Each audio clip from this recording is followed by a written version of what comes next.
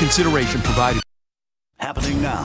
Tighter restrictions is what local leaders are discussing as more cases of COVID-19 pop up in and around San Antonio. We've got an update on what those restrictions could entail. And the coronavirus numbers that we are getting from Metro Health, why some vital information is not being included. Don't be fooled. It's the message the FDA is getting out to the public. What you need to know about alternative methods to fight or even beat COVID-19. We've been asked to stay home as much as possible, but what happens when you do need to venture out for essentials? Coming up, what high-touch surfaces to be wary of and how to protect yourself. After some good rainfall, the sun is finally making an appearance again. I'll be back to talk about our temperature roller coaster, how much we'll warm up before we cool back down, coming right up.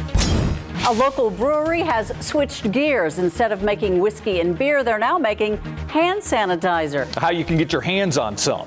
The News at 5 starts right now. And first at 5, Bexar County, Comal County, Kendall County, Wilson County. A growing number of cases of COVID-19 are being tracked all across the state. Here in Bexar County, 57 cases have been confirmed. That's according to Metro Health. That is 12 additional cases from their report this morning. We know that the city and county are holding a news conference at 6 o'clock. Local officials expected to issue a stay-at-home style order at that time. Garrett Berger has been keeping us up to date throughout the day on this new order.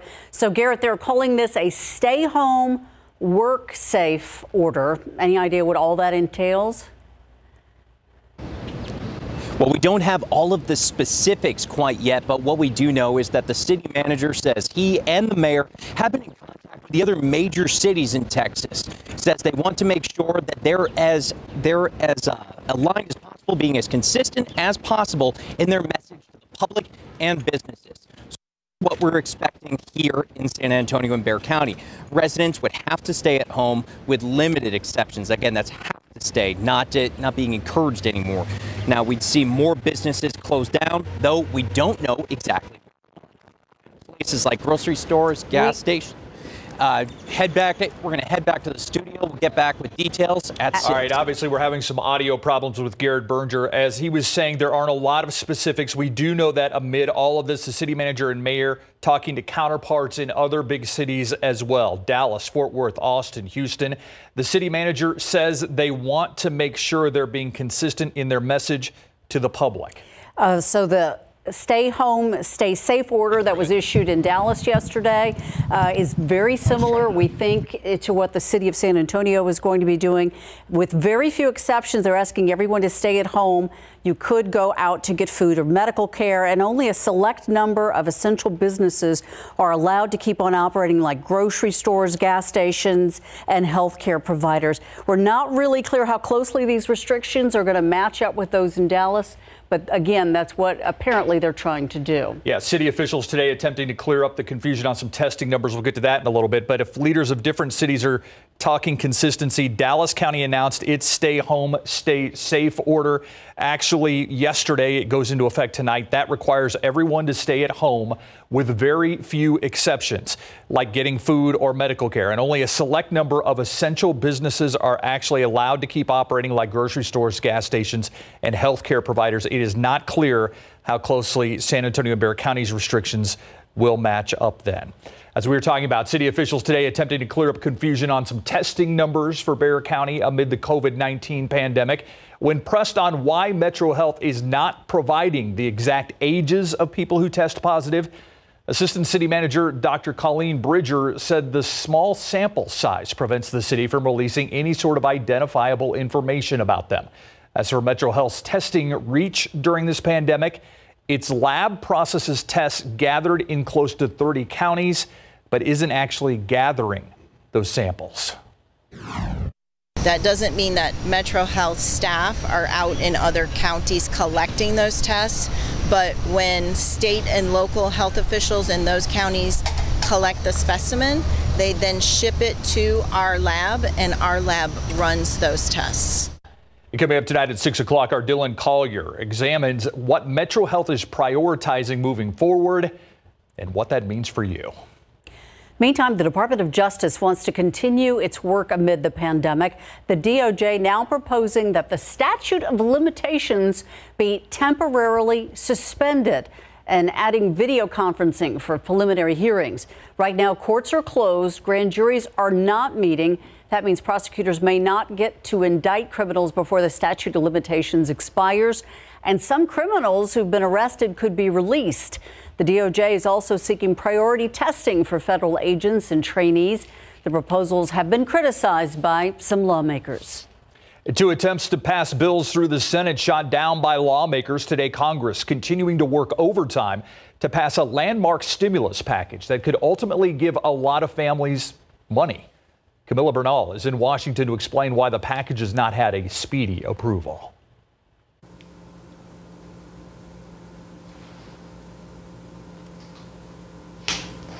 Yeah, Steve, so senators are still negotiating this massive stimulus package, but at the moment they are divided along party lines. This as Americans continue to ask not just for the economic aspect of this, but they're asking for help also on the health aspect of this pandemic. The war against coronavirus is intensifying across the country. I want America to understand this week it's going to get bad. As the coronavirus cases climb, more workers laid off. Medical supplies dwindle and doctors plead for people to isolate. Stay at home. The federal government activating the U.S. National Guard in 3 of the hardest hit states: California, Washington, and New York, the new center for the coronavirus crisis. New York has by far the greatest need in the nation. To save the economy from a depression, the Federal Reserve announcing an unprecedented rescue plan, including unlimited bond buying, 3 new credit facilities, and an upcoming Main Street lending program. The Fed says the programs will provide up to $300 billion in new financing. Meanwhile, on Capitol Hill, senators scramble to negotiate the largest federal spending package in modern American history. With the nearly $2 trillion package, most adults would get $1,200 and most children would receive $500. We were this close. This close. But Democrats blocking the measure, demanding stronger protections for workers and limitations on bailed-out businesses. And our goal is to reach a deal today. Yet coronavirus is complicating matters. Several senators are in quarantine after one of their own tested positive for the virus. As you may have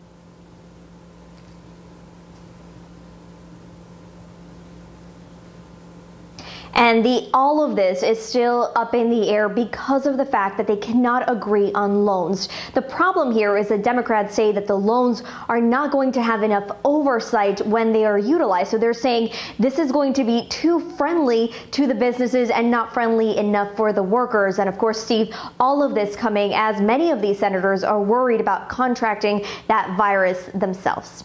Steve? Camilla Bernal live in Washington. Let's see if they make a deal. Thank you, Camilla. Students and families all across the country may rely on their school counselors' services for their mental health help. And now Northeast ISD is making sure their district is answering the call. Starting today, the district will have phone lines available for counseling questions or concerns. Counselors will work on a rotating basis to answer the support lines weekdays from 8 in the morning until 4 in the afternoon. The plan right now is to have at least 3 counselors at every high school in the NEISD to pick up the phone. These counselors prepared to help students and families. Parents, this is a great opportunity for you guys to reconnect with your child, kind of have conversations with them and do as many things as you can with them. And again, if you can, spend time outside, because we have to be at home, but it doesn't mean we have to be inside the house. The NEISD counselor adds it's better to call or reach out now, because by the time you realize you need help, it may be too late. And if you think you're doing okay and you're doing fine, you should still reach out. If you're interested in speaking with counselors, we have the info on how to do so. Just search for the article right now on KSAT.com. Growing concerns over the panic buying at the grocery store, forcing H-E-B to place purchase limits on more items. Over the weekend, the grocery chain announced each customer limited on the amount of certain frozen foods, meats, and poultry and non-perishables. This in addition to product limits already placed on things like water, toilet paper, and disinfectants. We have the full list available, along with other helpful resources about COVID-19 and the latest numbers right now on our website. Just go to ksat.com/coronavirus. As concerns over the novel coronavirus grow, so have the number of treatments falsely claiming to cure it and treat it. As Courtney Friedman explains, health officials in the Department of Justice are now combating these scams, warning companies for selling fraudulent health products. With fears over COVID-19 growing among the public, some companies are trying to take advantage of people by claiming to have a cure. But health officials are warning the public not to fall for these claims, and the U.S. Attorney General has started to take action. On Sunday, the Department of Justice announced it has filed a civil enforcement action against the operators of the website coronavirusmedicalkit.com for allegedly offering fraudulent vaccine kits for COVID-19. Earlier, the U.S. Food and Drug Administration and Federal Trade Commission came out with a warning letter to 7 companies for selling other unproven COVID-19 products. These products include teas, essential oils, tinctures, and colloidal silver. FDA officials say the unsubstantiated products are a threat to public health, preying on consumers and misleading them with fraudulent prevention and treatment claims, which may delay people from following sound medical advice. There are currently no vaccines or drugs approved by the FDA to treat or prevent COVID-19, though some vaccines and treatments are in the early stages of development. Health experts say those won't be available for public use for at least a year. The DOJ and FDA are warning consumers to be cautious of websites or stores selling products that claim to cure COVID-19. Listen to trusted healthcare professionals instead. Courtney Friedman, KSAT 12 News. With no known treatment, the best way to protect yourself from COVID-19 is to stay home and limit the time we spend in public spaces. But what if you do need to go out and get some essentials like food or gas? 12 on your side's Marilyn Moritz on how to avoid the surfaces that everybody else is touching. If you're pumping gas, you'll need to touch the pump screen and grab the nozzle handle. Getting cash from the ATM, you'll have to push the buttons or screen. And if you go to the grocery store, you'll need to push a cart. Every one of those surfaces could potentially expose you to the new coronavirus. Research suggests that it may survive on surfaces made from a variety of materials for hours or even days. To reduce your risk, avoid touching surfaces with your fingertips. Instead, use a pen for touch screens, elevator buttons, or light switches, or use your knuckle or even an elbow. If you can't avoid touching high-touch surfaces, you can also carry tissues with you and use them to grab a doorknob or handrail. Just be sure to throw them away after using. Another option is to use your sleeve to cover your hands or fingers. Your phone is not a public space, but you do want to clean it often. A 70% alcohol wipe is best, but Apple says you can use disinfecting wipes. Just be sure they're not too wet and avoid bleach. If you don't have that, you can use a disinfecting spray, but do not spray it directly onto the phone. Instead, spray it onto a soft cloth. And of course, even after doing any of these things, wash your hands with soap and water as soon as you can and avoid touching your face. Marilyn Moritz, KSAT 12 News. Democrats and Republicans to. The president has just begun speaking, giving an update on the COVID-19 virus. Let's go there live now. Businesses and large businesses that were badly affected by the medical difficulty that we've had. If you had a viable business in January, we are committed to ensuring the same is true in the coming weeks. In fact, we want to make it even better than it was before, and we're doing things to help in that regard. America will again and soon be open for business, very soon, a lot sooner than 3 or 4 months that somebody was suggesting. A lot sooner. We cannot let the cure be worse than the problem itself. We're not going to let the cure be worse than the problem. At the end of the 15-day period, we'll make a decision as to which way we want to go, where we want to go, the timing, and essentially we're referring to the timing of the opening, essentially the opening of our country, because we have it pretty well shut down in order to get rid of this invisible enemy. 2 weeks ago, we moved at record speed to pass paid sick leave and paid family medical leave and approved $8 billion, including money for the development of treatments and vaccines, and we're doing tremendous work on both fronts. The vaccines are coming along very quickly. Now Congress must demonstrate the same bipartisanship again and join together to pass the Senate bill as written and avoid playing any more partisan games. They have to get together and just stop with the partisan politics. And I think that's happening. I got a call a little while ago. I guess they're getting closer. It should go quickly. And it must go quickly. It's not really a choice. They don't have a choice. They have to make a deal. This should not be a time for political agendas, but rather one for focusing solely and squarely on the needs of the American people. We are going to save American workers, and we're going to save them quickly. And we're going to save our great American companies, both small and large. This was a medical problem. We are not going to let it turn into a long-lasting financial problem. Started out as a purely medical problem, and it's not going to go beyond that. We're just not going to allow that to happen. Our country was at its strongest financial point. We've never had an economy like we had just a few weeks ago, and then it got hit with something that nobody could have ever thought possible. And we are fixing it. We're fixing it quickly. And I want to just thank the American people for what they've been through and what they're doing. Our country will be stronger than ever before, and we fully anticipate that, and it won't be that long. Let me provide you with an update on critical supplies. FEMA is distributing 8 million N95 respirator masks and 13.3 million surgical masks across the country right now. Focusing on the areas with the greatest need, we've shipped 73 pallets of personal protective equipment to New York City and 36 pallets to the state of Washington. In the past 96 hours, FEMA has also received donations of approximately 6.5 million masks. We're having millions and millions of masks made as we speak, and other personal protective equipment, which we will be distributing to medical hotspots. We're focused on some of the hotspots. Across the nation, we're seeing an outpouring of creativity and innovative ideas widely shared between the federal health leaders, governors, and mayors, the scientific community, and members of the private sector.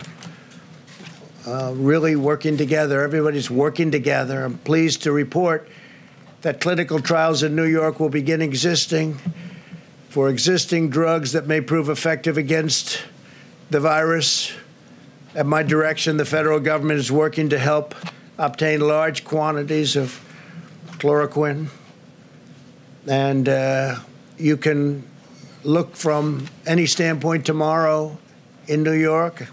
We think tomorrow pretty early, the hydroxychloroquine and the Z-Pak, I think, is a combination, probably is looking very, very good, and it's going to be distributed. We have 10,000 units going, and it'll be distributed tomorrow. It'll be available, and is now. They already have it. They're going to distribute it tomorrow morning to a lot of people in New York City and New York. We're studying it very closely, watching it very closely. You probably saw a couple of articles today came out where a gentleman, they thought he was not going to make it. He said goodbye to his family.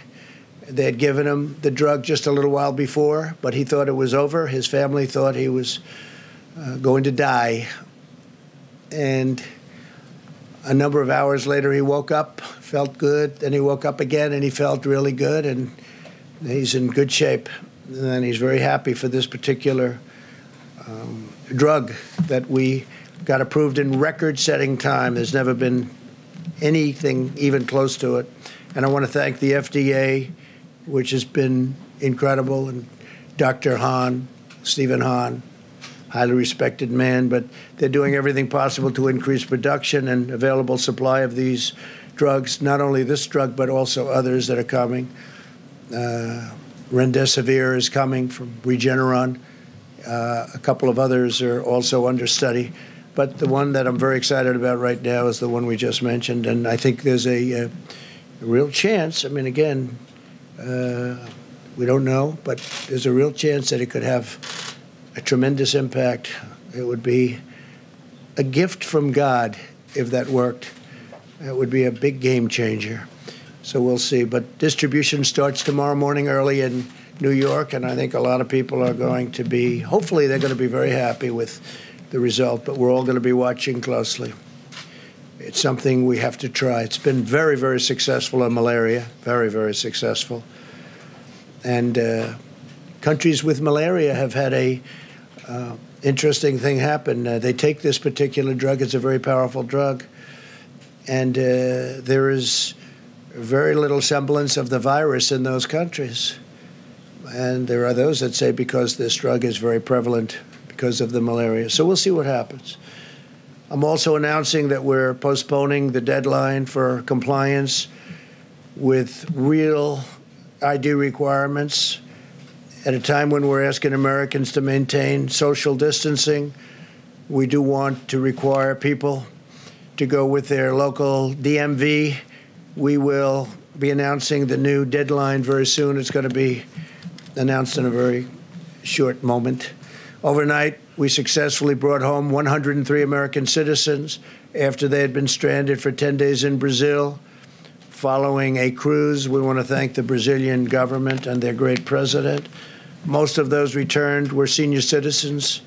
My administration, in cooperation with Governor Greg Abbott of Texas and the private sector, coordinated their safe return to the United States. So thank you to Governor Abbott. Terrific governor, terrific man. Earlier today, I signed an executive order invoking presidential authority under Section 4512 of the Defense Production Act to prohibit the hoarding of vital medical equipment and supplies, such as hand sanitizers, face masks, and personal protective equipment. We have a lot of face masks, a lot of equipment just coming in, and we have some people hoarding. And Attorney General Barr is going to be speaking about that in a second. We want to prevent price gouging, and critical health and medical resources are going to be protected in every form. Under this directive, the Secretary of Health and Human Services is authorized to designate essential health and medical supplies as scarce. So he'll designate certain supplies and medical elements as scarce, and that means it will be a crime to stockpile these items in excessive quantities, which is happening to a relatively small degree, we think, but nevertheless it's happening. We can't let it happen. And we can't let them resell them at excessive prices, which some people are doing. Very simply, we will not allow anyone to exploit the suffering of American citizens for their own profit. So we're going to be watching that with our great Attorney General very closely. The Department of Justice will be aggressively prosecuting fraudulent schemes related to the pandemic. Yesterday, federal prosecutors took action in their first case, shutting down a website selling a totally fake vaccine, if you can believe that one. As president, I will always fight to protect Americans from being exploited. Thankfully, all throughout the country, we're witnessing extraordinary acts of compassion, benevolence, and unity. Construction companies are donating masks by the hundreds of thousands. Manufacturing workers are transforming their assembly lines. Citizens are volunteering to deliver food and medicine to the elderly. We're truly seeing America at its best. We're really seeing things that people never thought even could happen. Frankly, we never thought this could happen. But the way most Americans are working toward getting it solved and just doing what they have to do to make this go away has been incredible. It's been incredible. I want to take a moment to thank the everyday heroes who are making our vast effort against the virus possible. And thank you to the healthcare workers and the first responders. These are very brave people. Thanks also to the hardworking men and women of Federal Express, UPS, the United States Postal Service, and the truckers who are maintaining our supply chains and supply lines. We thank you very much. Great job. We also want to give our regards and thanks to everyone at our grocery stores working the night shift so that shelves can be restocked and the restaurant workers and delivery drivers keeping our families fed. So many of these restaurants, it's incredible. They're doing service where people come and they pick it up, delivery. I mean, it's been incredible what they've been doing. Totally different business than they were in, other than they cook food. Other than that, it's like a totally different business. Most of all, I want to thank the American people for rising to the challenge and showing incredible courage, determination, patience, grace, and grit. From New York to Seattle and everywhere in between, your acts of selflessness and sacrifice and ingenuity are a powerful testament to the American character. It's really being shown. It's really showing up at a level that people are really respecting. All over the world, they're respecting. And the world has problems. We're 148 countries now. 148 countries are affected by the invisible scourge. And all of the uplifting reflections of the American spirit are out there for everyone to see. Together, we will care for our fellow citizens, and we will win this war, and we'll win it much sooner than people think. And we'll be back in business as a country pretty soon. You'll be hearing about that also pretty soon. Now I'd like to ask Attorney General Bill Barr to say a few words, and we'll take questions in a little while. Thank you.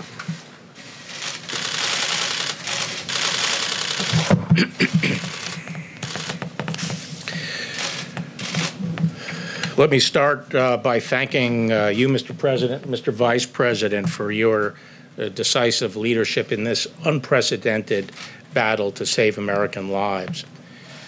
At the Department of Justice, we're working hard to protect the health and safety of our personnel while at the same time keeping our enforcement efforts at full throttle. So I'd like to thank all of my colleagues in law enforcement, not just those at the federal level, but of all our state and local partners, the police officers, the sheriff's deputies who are protecting and serving their communities, often at great risk to themselves. What I'd like to do here is start with a few remarks about the order that the President mentioned to ensure the availability of critical medical and health supplies from hoarding and price gouging. On March 18th, the President issued Executive Order 13909 invoking the Defense Production Act with respect to the health and medical resources needed to respond to the spread of COVID-19, including PPE and ventilators. We have started to see some evidence of potential hoarding and price gouging. And so earlier today, the President signed a second executive order providing the authority to address, if it becomes necessary, hoarding that threatens the supply of those necessary health and medical resources. Under Section 102 of the Defense Production Act, the President is authorized to prohibit the hoarding of needed resources by designating those materials as scarce or as materials whose supply would be threatened by persons accumulating excessive amounts.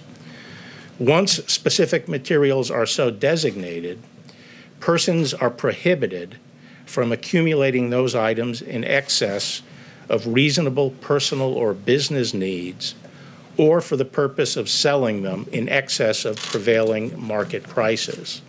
It is a crime to engage in prohibited activity. In today's executive order, the President is delegating to the Secretary of HHS this authority to protect against hoarding by designating these critical items. Now, no items have been designated yet, and the Department